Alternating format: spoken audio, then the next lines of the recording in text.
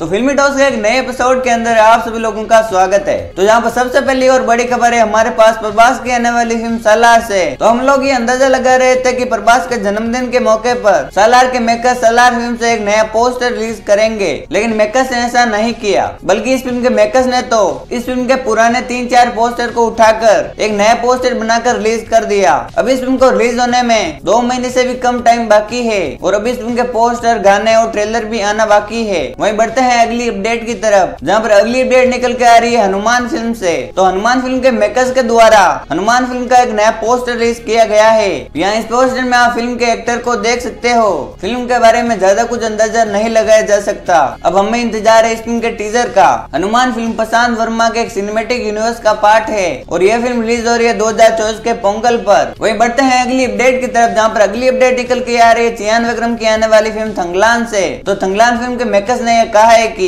इस फिल्म का जो टीजर होगा वो बहुत ही जल्द रिलीज किया जाएगा। जी हाँ, थंगलान फिल्म चियान विक्रम के करियर की एक बहुत ही बड़ी फिल्म है और इस फिल्म के रिलेटेड ये बताया जा रहा है कि इस फिल्म की जो कहानी होगी वो कोलार गोल्ड फील्ड के ऊपर बेस्ड होगी। वहीं अब बढ़ते हैं आज की आखिरी अपडेट पर, जहाँ पर आखिरी अपडेट निकल के आ रही है कमल हसन साहब से। तो विक्रम फिल्म की इतनी बड़ी सफलता के बाद अब कमल हसन साहब अपनी अगली फिल्म बना रहे हैं मणिरत्नम के साथ। तो इस फिल्म के टीजर से कुछ अपडेट्स आई हैं, जहाँ पर ये बताया जा रहा है कि इस फिल्म का जो टीजर होगा वो 7 नवंबर के मौके पर रिलीज किया जाएगा। तो क्या गाइस, आज के इस वीडियो के अंदर इतना ही। और हाँ, जाने से पहले वीडियो को लाइक और चैनल को सब्सक्राइब करना ना भूलें। मिलते हैं जल्दी नेक्स्ट वीडियो में।